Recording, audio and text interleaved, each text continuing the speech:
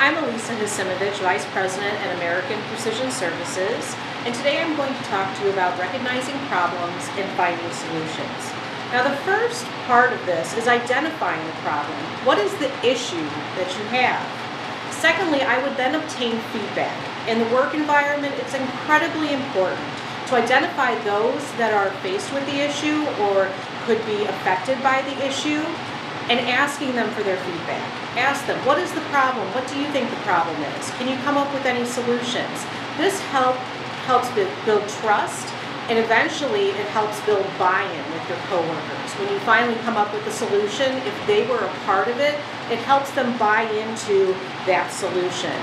Then once you obtain all of that feedback, I would create a list. So list everything that you and your coworkers have come up with as far as potential solutions, and then evaluate that list. I would write everything down, on that list, and put in positives and negatives of each proposed solution.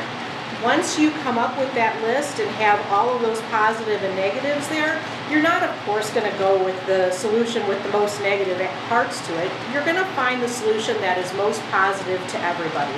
And that's where it's time to choose and implement that solution. A few things I want you to remember.